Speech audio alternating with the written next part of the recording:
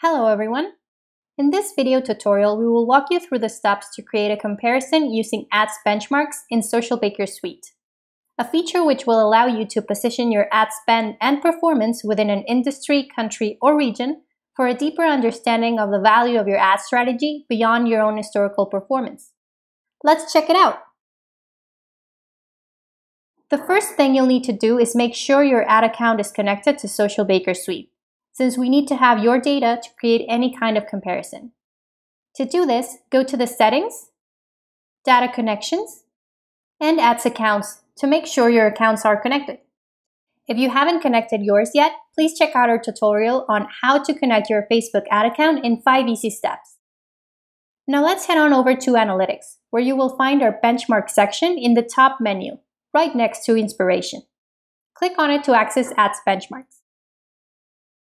As you can see, we have two kinds of comparisons. Public, which lets you compare a profile's public data, such as fans and interactions, against other profiles, labels, or benchmarks. And Ads Metrics, which will compare all data from your ads account against the selected industry, country, or region. To create a comparison, just choose your ad account, and then select the benchmark you'd like to compare it against. This could be an industry, a country, or a region. Then click on Compare to access your report. Now you can have a clear picture of how your ads account is performing when compared to your industry.